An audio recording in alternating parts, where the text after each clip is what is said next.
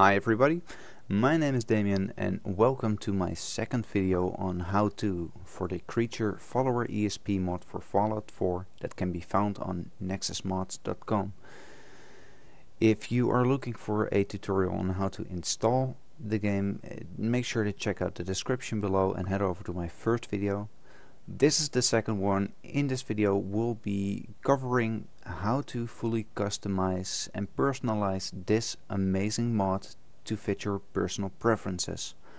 Some people may want to have a certain name for their followers, some people may want to have certain sound effects, some may want to have certain behavior, and I will cover those basics in this video.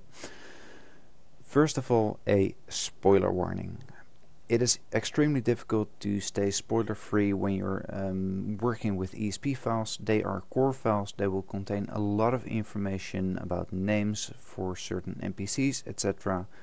If you are spoiler sensitive, you want to avoid those.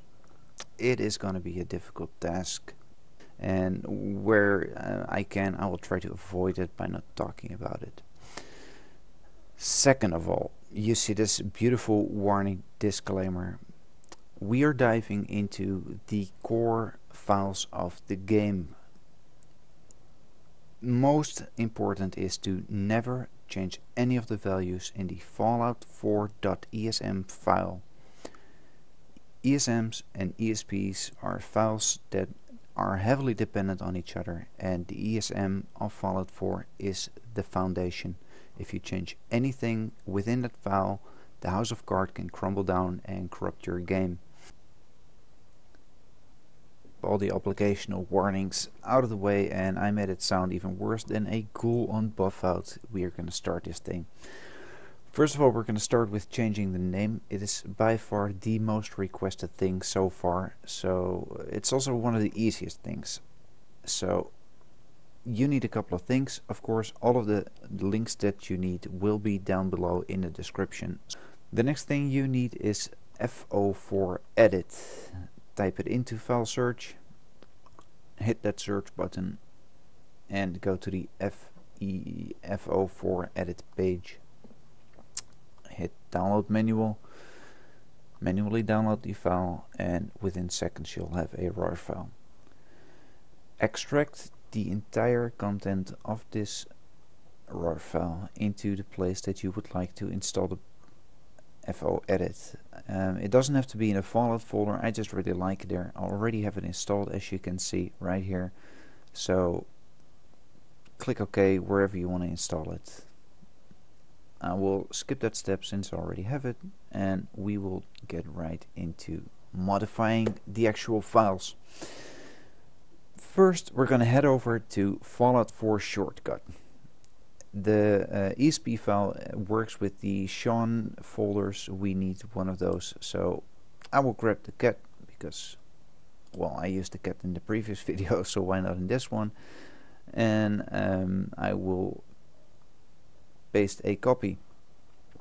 Once you have that copy, give it some really epic name that you would like I'm gonna call it custom cat, Sean custom cat, and open the file. So within this file you see a lot of communication that is made for the console. The ESP is going to automate this process and will link everything with AI and settings, etc. to it, but it will also by default set the name to Sean. So we are going to remove the line set actor full name with the reference ID, delete that line. Make sure you save it before you close it. Once you've done that, you are pretty much prepared to start the actual modding and changing the big file, the ESP file. Head over to where you've installed FO4 edit, open the execute, and a list will pop up. We want to select none, only select the Sean file. This is the dreaded Fallout 4 file. Do not select it. Don't mess around in it. Just stay with the Sean file and hit OK. FO4 edit will load in all the information that is located within this file. It will still load up Fallout 4 because it needs those references. We are going to click the plus for Sean and go to non-player character actor. This is where all the attributes of your follower are located. So click on the venison or ref ID and you will see the list of everything that makes this follower your follower. First thing you want to do is scroll down until you come to the point where it says full name.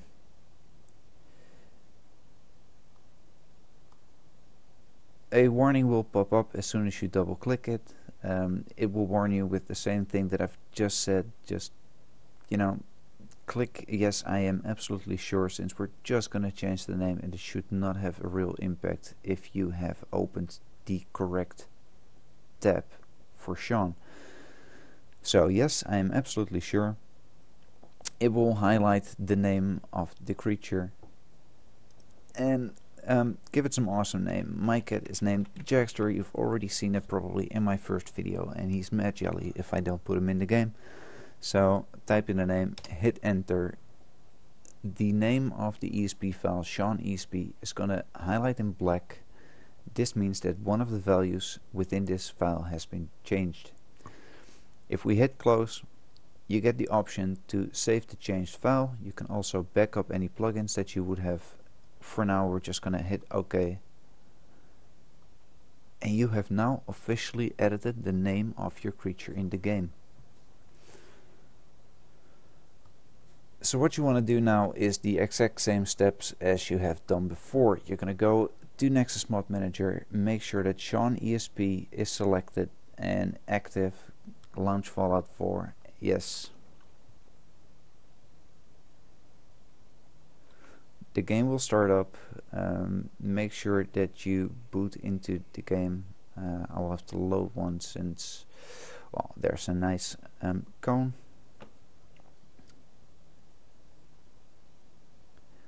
Now you can also do this if you've already summoned your follower. In that case, just click instead of the cone the follower.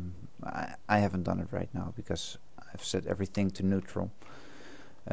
Click the cone, type bet Sean, in my case custom cat. That is the file that I've named, and we're going to hit enter.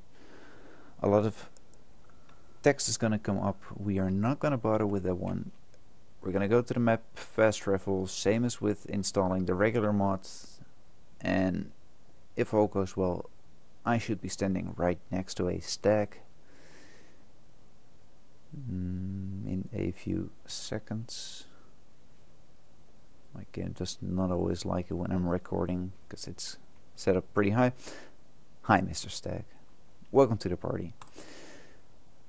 Now I really want to change this guy's appearance, so hit but Sean custom cat again, hit enter, and we now have Jackster in the game. If you would have used the regular Sean cat, it would have been Sean. In this case, we have changed the ESP file to name this specific animal, or actually any animal that we will summon with this mod, to Jackster, which is absolutely amazing. Next part of the video is going to be how do I add sounds to it, and make sure you check that one out. If just naming it was all you needed to know, you now know how to. If you have any questions, leave them in the comment section below or on Nexus Mods, and we will get right back to you. So let's continue with the remaining part of the video, naming and AI tweaking. Of course, we want to have a little bit more customization. We want to have sound effects that suit the animal. It is all possible within the ESP file and with Fallout 4 edit. So again, make sure that you only select the Sean ESP, hit OK, let the FO4 edit load it, hit the plus at Sean, go to non-player character actor and click on the venison or the ref ID. Now you will see a lot of very, very weird words. So what do they mean? What do they do? It is way too complicated to explain every single thing right now. So I will link. This page will explain pretty much everything, what it does, what it will do, what it won't do. So make sure to check that one out if you want to go even further in depth. For now, we are going to stick to the sound effect. Like, I named my cat Jackster. It now represents my cat. However, it still has the audio template for dog meat. A cat that sounds like a dog can be funny, but I want to have it more realistic, so double click it. Yes, I am absolutely sure that I want to change this. Now we have to find the appropriate audio file.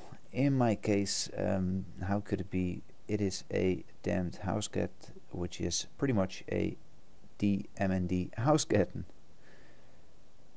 If I click this, the name Sean ESP will turn black. It means that we have changed one of the values, and in this case it is what sounds the creature will emit.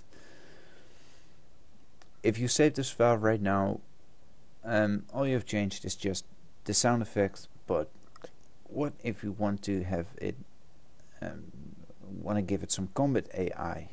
You can do that absolutely by scrolling up. The creature, a lot of them will actually start to attack anyway. They have a basic combat system already built in. If that does not work, you can go to attack race and choose the actual race that you would like to enable. So we're going to right click on the bar, hit add, and it will start with a null reference, which is pretty much the basic. It will look at the animal and try to fit the appropriate response in fight. If that is not the case, click on the arrow below and this will show you all the different races that we have. We want to have a cat, so again we're gonna go to the cat race, we'll click this, and now it should respond in a fight like a cat, which pretty much means that if the going gets tough, the cat starts running like crazy. It's pretty much like my cat, so I'm gonna leave it this way. You can of course go for all sorts of different attack patterns. If you want to have it act like a Deathclaw, just make sure you put in Deathclaw, or you can put any of the other ones in. I hope this clarifies everything. All you have to do is change the value, make sure that you don't use or change any of the numeric values, and everything should be fine and should be pretty safe. The page that is linked will go into this subject a little bit more depth than I will do in this video. It's just for the follower and how to, you know, make it act like the actual animal and look and sound like the actual animal. So this is pretty much it. If we hit the close button, select Sean ESP to save the changed file and hit OK, we now have our ESP file for this mod changed. If you do the same process as you did before, go into the game, select an item for the reference ID, and in the console you type your bet and your special name, Sean Custom Cat. In my case, it will now be a cat that meows, that has the idle sound of a cat, that has the full behavior patterns of a cat during a fight, and it is freaking sweet. Of course, again, if you are going to experiment with this and you're not sure what you're going to change, make sure that you have a hard save. Back that save up, because if you are going back to the version of your previous ESP, the non-modified one, you are going to need a pretty clean save, otherwise it might corrupt. There's a small chance. I hope this explains pretty much all the stuff that you wanted to know. If you have any questions, make sure to post them in the comment section of my YouTube. For now, I wish you the best of luck and happy trooping out there. Enjoy the wasteland and see you online.